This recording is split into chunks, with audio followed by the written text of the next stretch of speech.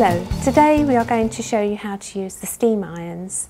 The steam irons here at Havering College are industrial quality and should only really be operated in the presence of a technician or other member of staff, and they should only ever be turned on and off by the technicians. So the machines are operated by discharging the steam by pressing on the red button. It's important to blast the iron to get any excess water out of the iron.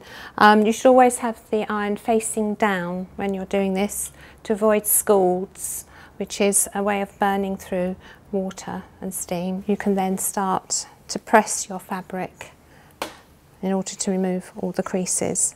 Press your work at key stages when making your garment. A little blast of steam will help to get out any stubborn creases, and then return the iron to the blue mat for safety.